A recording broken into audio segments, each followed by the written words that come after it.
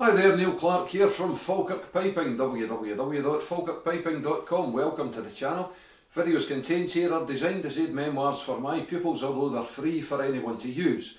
If you're benefiting from the videos, please subscribe to the channel. This is completely free to do. May I also ask that you consider supporting my chosen charity, Parkinson's UK, by donating to my Just Giving page. The link to that page may be found in the comments box below this video. Today is Sunday the 22nd of August 2021, and this is day 22 of the Piping 100 challenge. I always try and, if I'm outside, we're supposed to be outside today, but it's raining again, Graham.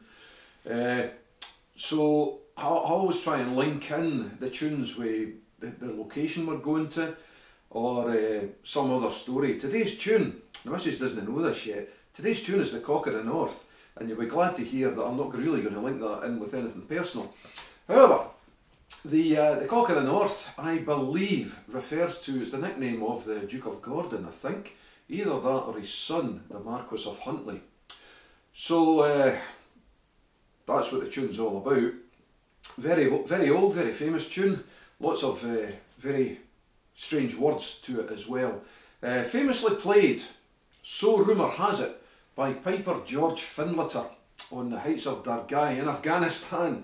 One of the times we got a kicking in Afghanistan while his comrades, he was shot in both legs, propped himself up against a rock and played this tune while his comrades stormed the heights and took the hill. That's argued.